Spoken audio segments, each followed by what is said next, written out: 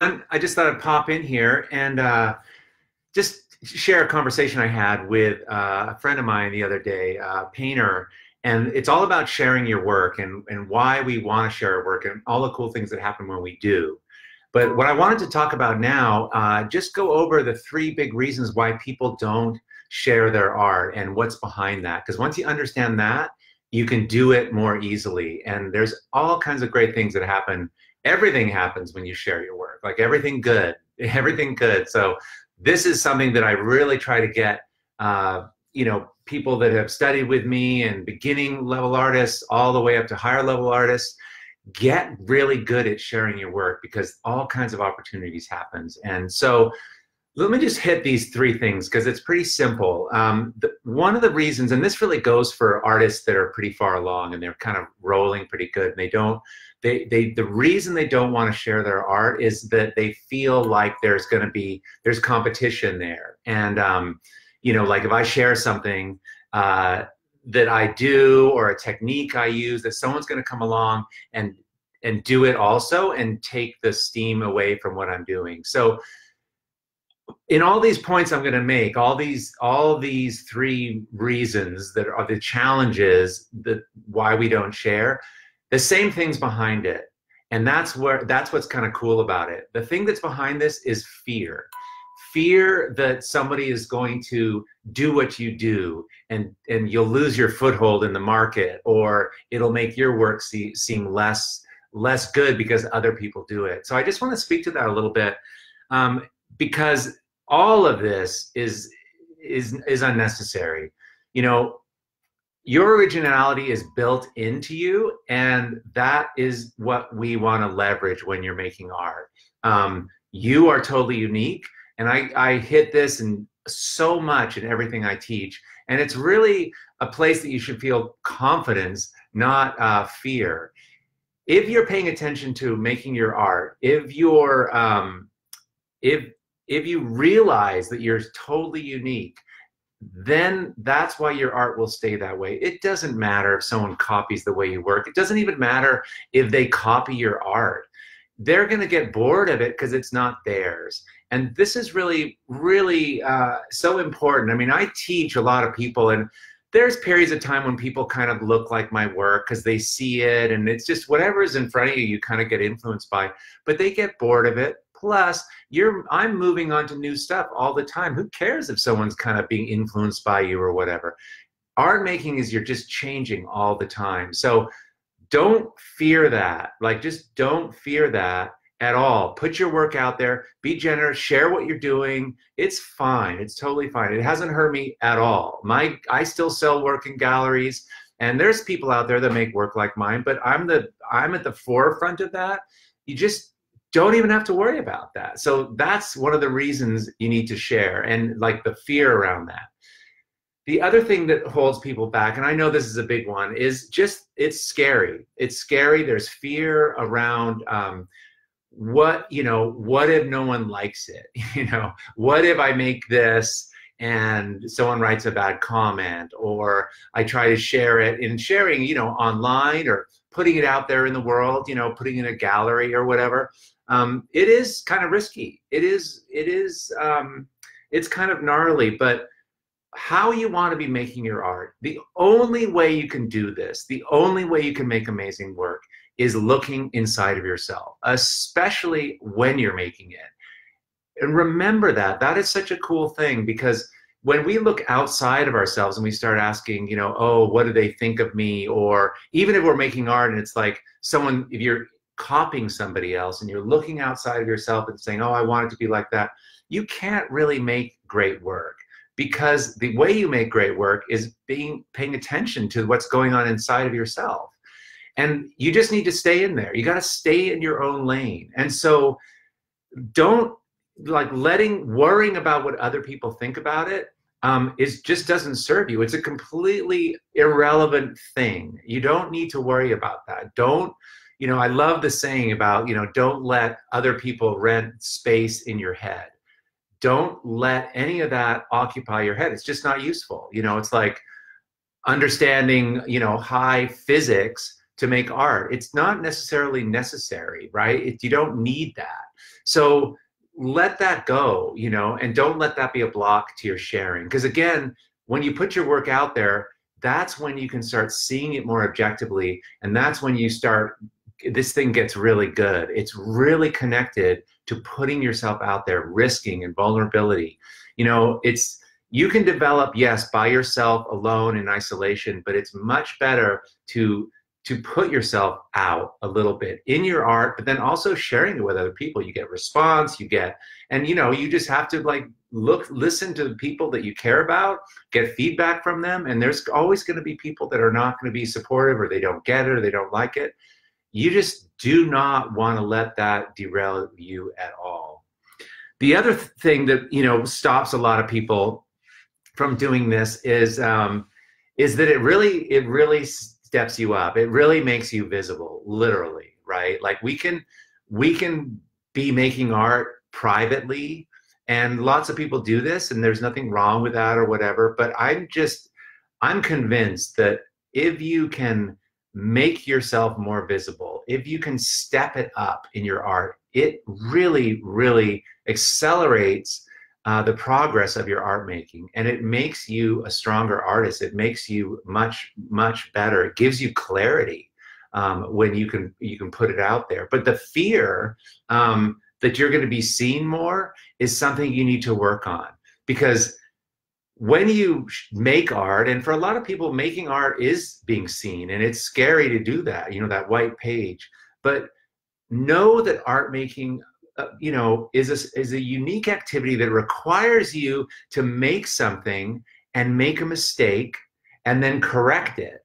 Like that's what art making is. So by saying that I don't want to make a mistake, or I don't want anyone to see my mistakes and to avoid them at all costs, that's not the process of making art, right? Like that's not actually how it works. We move along through this process. The more we can make mistakes, the more we can correct them, and the faster our progress. And just like, yeah, that's what art making is the process of making mistakes and figuring it out. Hey, Benita, Stephanie, nice to see you here. Tina, Valerie, nice to see you here. Ruhi, hi. Anyway, I have, for those of you guys who are new here, I have, I share this Color Tips PDF. You can get it. I think Ferris or AJ will stick that in the comments. But you can download this at arttolifecolortips.com. There's some really great information on color that can really help your work.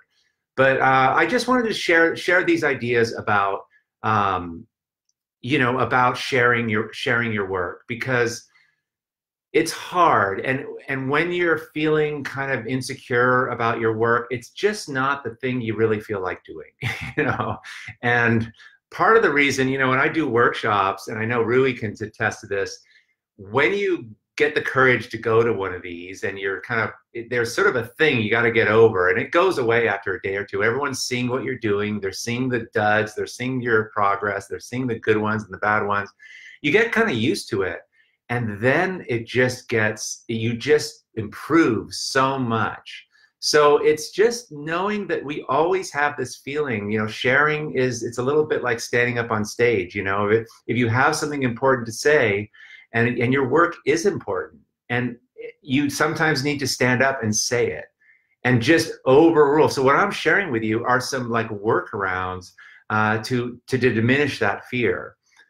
Everything that, you know, my art making and all my teaching and all the things that I love doing so much, and it's just so fun to teach people and do workshops, and all the cool stuff that's happened for me is because I just shared, even though I didn't feel like it.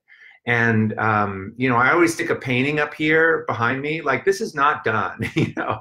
And I just share it because I don't want to be hung up. I just want to be like, yeah, I'm making art. This is a progression, and I make some mistakes. Art making is the process of mistakes, making mistakes over and over and over again. The more you make, the faster you make them, the more you can figure out where you're going, and the work just gets better and better and better. It's never going away. You're never going to not be making mistakes if you're doing this properly. And you know, that's what I'm interested in doing, is getting people to make amazing, amazing art. But I can't do it if people are sitting playing small, right? We want, you know, we want to put our work out there and extend, and you know, for a lot of people, just like start an Instagram account, you know, post to Facebook, wherever you can share it, or show your neighbors, or put your painting up when they come over to your house. Whatever the thing is, and you know where that edge is for you, just try today to just do one thing where you put your work out there a little bit more, and you'd be surprised. Like, stuff happens as a result of that, and that's what gives you confidence. When you share and you get the affirmation and you get response, that gives you confidence, which then gives you the ability to take one bigger next step.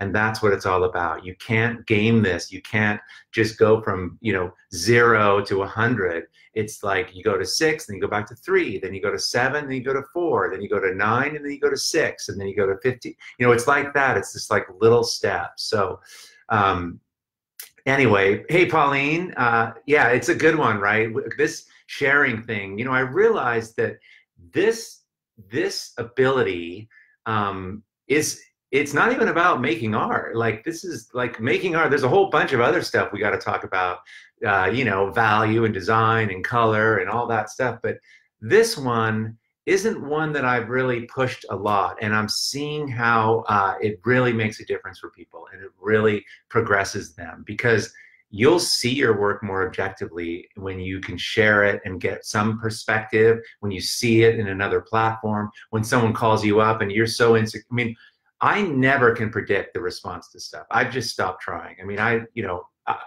I'm always surprised. You never know what's going to happen. You know, my best work was never made because I thought I was doing my best work. The best work became something that other people saw in my work, and then I realized it was really good, and it was like, oh, I get it. I can kind of see that.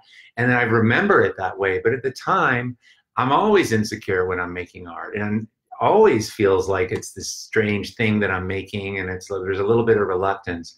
But let me just tell you, the more you do this, the more you just put yourself out there, just every day, just do one little thing, just step forward a little bit with your work. It can make a huge, huge difference. So anyway, I just couldn't resist saying that to you guys.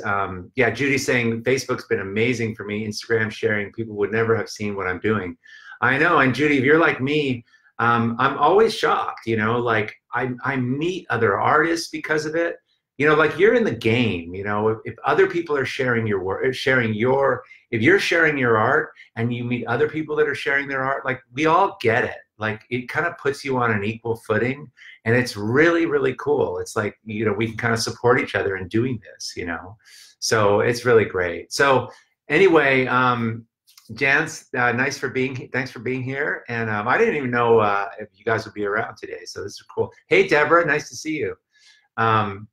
Yeah, so anyway, I'm procrastinating because I got to go and paint, but I just, I've been thinking about this a lot, and I'm adding some of the content into my teaching programs about this, getting people to do this more and learning how to do it. You know, it seems a little outside the topic of art making, but again, it's a big mover and shaker for developing your work and progressing. So, all right, you guys, I'll let you go to lunch, and I will talk to you soon. Again, if you want that free PDF, go to a2lcolortips.com.